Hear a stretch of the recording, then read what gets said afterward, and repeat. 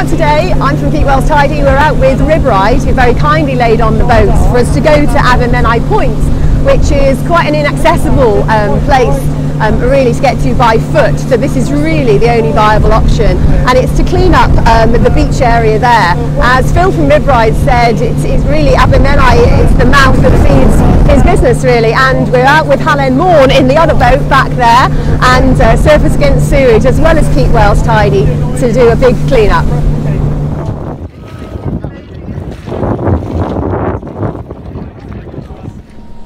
Well, we're here from Halen, Anglesey Socialmedia, absolutely to show our support, because we depend on clean seawater and the Gulf Stream is washing into this mouth, this point, and the sea on the whole is very clean except for what we as a race choose to put in it.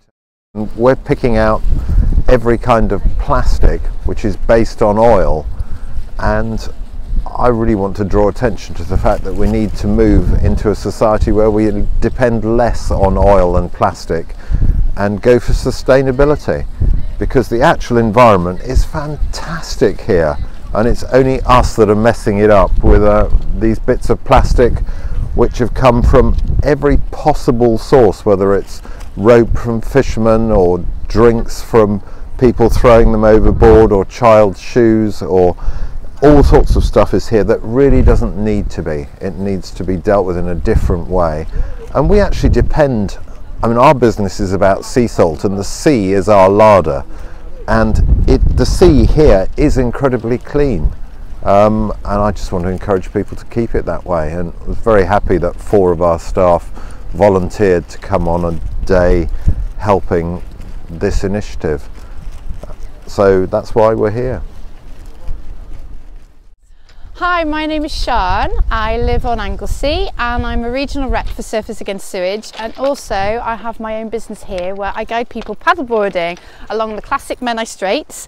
Today we've been very fortunate enough to be invited by RibRide and Keep Wales Tidy and Halen and also Surfers Against Sewage to do extreme beach clean, where we've come to Abermenai Point.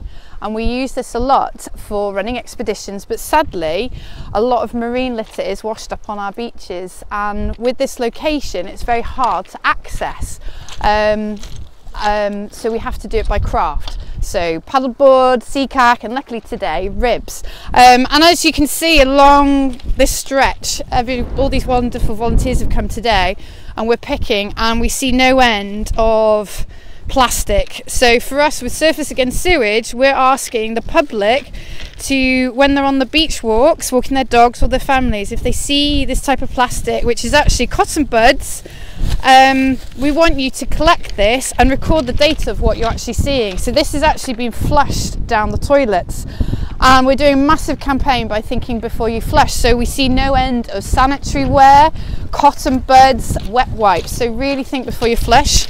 Also, we've noticed in the last 15 years marine litter has actually doubled. Sadly, probably about 100,000 bird life actually die, and marine life, and it's absolutely shocking, and it's down to us to do our bit to help preserve our beaches, our coastline and our wildlife and marine life. So it's wonderful today, we've had such a great turnout, and hopefully we can collect a lot of litter.